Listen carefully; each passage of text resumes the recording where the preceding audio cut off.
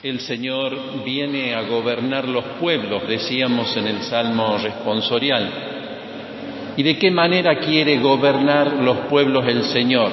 Evidentemente no lo hace personalmente, sino lo hace por delegación. Cuando elige a quienes nos gobiernan, Él quiere inspirarlo en las cosas que son para el discernimiento comunitario. La gran definición de la política viene por ese lado, es buscar el bien común. Hace poco el Papa estuvo en el Capitolio en Washington y se lo aplaudió de pie por el discurso que pronunció. Digo eso en relación justamente a que al Papa se lo aplaude, pero no siempre se lo escucha. Él habla de tender puentes y nosotros humanamente, por el miedo que tenemos a perder lo que hemos conseguido, queremos hacer muros. Y resulta que la palabra habla de la destrucción del templo, que se van a caer los muros, que se van a destruir los templos.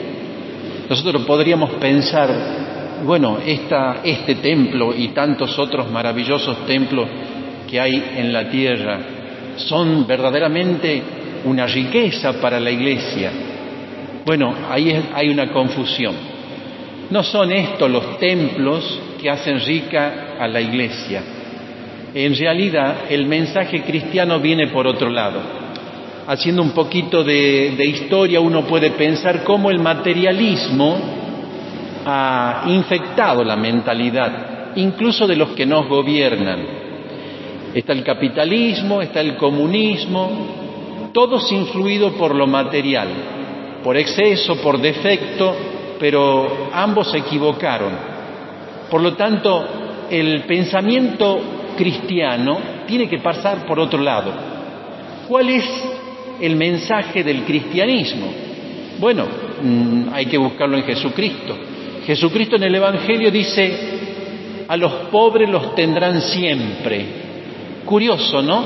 Porque nosotros queremos erradicar la pobreza, queremos que todo el mundo consuma, que todos tengan todas las posibilidades, y eso también es una mentira. Fíjense que hoy mismo, con lo que está pasando en la humanidad, cambia el presidente de la nación más poderosa y todo el mundo está pendiente a ver cómo nos vamos a mover a partir de ahora con los valores de la política internacional, lo que se llama la geopolítica, ¿no? Porque entonces, si Estados Unidos se abre, todos nos tenemos que abrir. Y si Estados Unidos se cierra, entonces todos nos tenemos que cerrar. Todo esto está gobernado por una condición humana que la tenemos todos, los políticos, los gobernantes, hasta el más humilde. Es el miedo a perder la estabilidad, el miedo a perder eso que has conseguido. Esto que decía el candidato y ahora presidente de Estados Unidos, ¿no? Levantar muros, ¿para qué? Y para que no le saquen sus riquezas, para que no le saquen las cosas que han conseguido. ¿Y cuál es el pensamiento del Papa? El Papa dice: tiendan puentes. Y pensándolo bien, nosotros en América somos gente que venimos de afuera. Nosotros somos hijos de inmigrantes. América se hizo así. Le llamaron colonización cuando llegaron los españoles a estas tierras, y resulta que en ese nombre se cometieron muchos excesos también. Excesos que también podemos cometer hoy nosotros con los que emigran de otras latitudes, de otros países, y les tenemos miedo, no los queremos recibir, porque pensamos que nos van a quitar la estabilidad. El ser emigrante no es un pecado, no es una condición negativa. En todo caso implica un desafío para los que gobiernan, y de hecho así comencé diciendo, ¿no? El Señor quiere gobernar los pueblos. ¿Y cómo tiene que gobernar los pueblos? Inspirando a los que nos gobiernan para que hagan políticas acorde. Recién dije esto de los pobres. Jesucristo dijo que pobres vamos a tener siempre. ¿No será que por ahí viene la solución de este materialismo que o es capitalista o es comunista, la materia no salva. El materialismo no es solución. Sin embargo, Jesucristo dice: a los pobres los tendrán siempre. Por lo tanto, tampoco se trata de pobreza cero, porque no sería cristiano. Por lo tanto, el mensaje de Jesucristo está encerrando una cosa mucho más profunda. El pobre es la verdadera riqueza de la Iglesia, no estas paredes. El pobre, el inmigrante, el necesitado, el enfermo, el marginal, ese es la verdadera riqueza, porque te hace presente al pobre de Yahvé, te hace presente a Jesucristo. Hoy estamos cerrando el año de la misericordia y yo te podía preguntar: ¿cómo lo has vivido?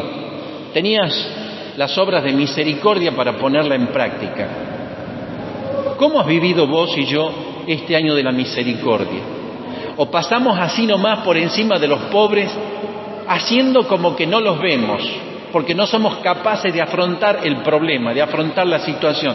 Lo mismo te pasa a vos que a mí, como al sistema político, que no sabe cómo hacer para solucionar el tema del reparto de los bienes, que sigue siendo injusto y está mal y no es voluntad de Dios. Por lo tanto, el desafío es seguir tendiendo puentes que unan las diferencias, que nos hermanen, no que nos aíslen con muros porque tenemos miedo que nos quiten la estabilidad que hemos conseguido. Necesitamos de todos, necesitamos los unos de los otros. En pequeñas sociedades o en grandes sociedades necesitamos de esto. Y para conseguirlo, ¿qué tenemos que hacer? Aprender a escuchar a Dios, que nos habla a través de su palabra. Porque podemos caer en la tentación esta de pensar, se habla mucho en estos días del sueño americano, ¿no? Esto de tenerlo todo, de poder educar los hijos, de la salud, de la prosperidad, de los mejores coches, la mejor educación. ¿Qué va a pasar con esto? ¿Este es el modelo?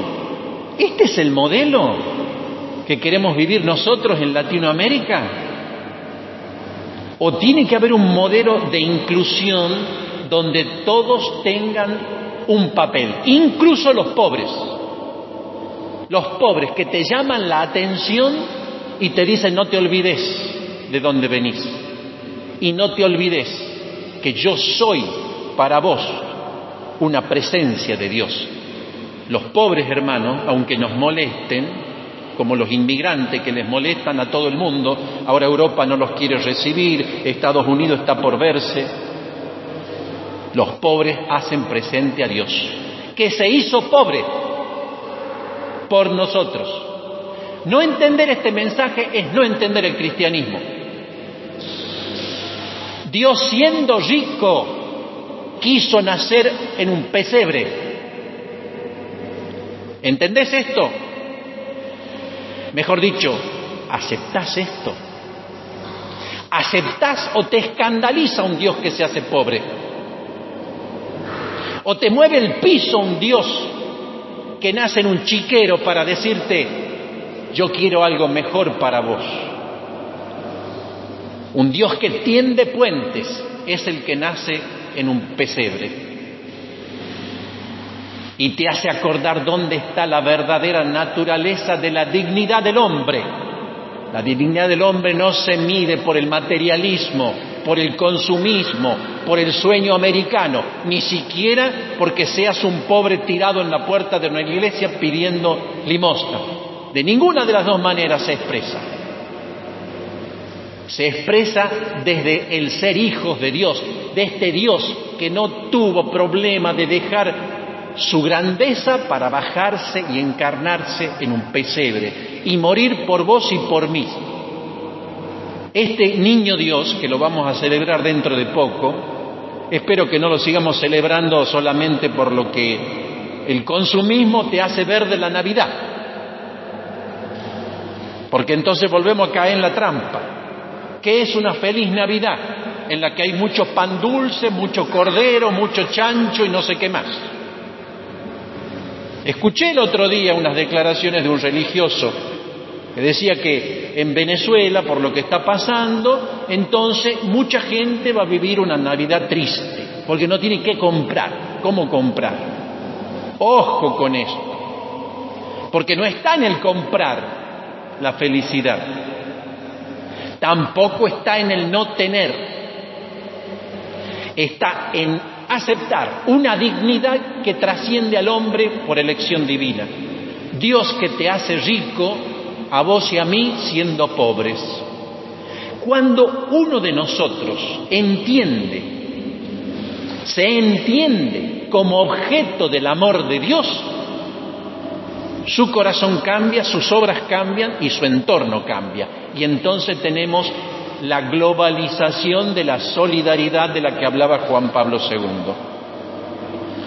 Hagamos esto, globalicemos la solidaridad, no el consumo, porque le hacemos creer a la gente que para ser feliz tiene que comprar cada vez más, y eso es mentira. Eso es un sueño del que te despiertan como una pesadilla. El Papa, en la última encíclica Laudato Si, tiene ideas como esta que les estoy transmitiendo, en la que habla de una ecología humana, donde también los inmigrantes tienen algo que decir. Este movimiento humano de desplazados, de refugiados, implica para los que nos gobiernan un llamado de atención para ponerse las pilas y buscar el bien común, no creando muros y desplazando a los que nos molestan, sino incluyendo a todos, porque yo mismo he sido incluido por Dios. Yo mismo, que soy pobre y pecador, soy amado por Dios. Por lo tanto, la dignidad del hombre no se mide por la materia.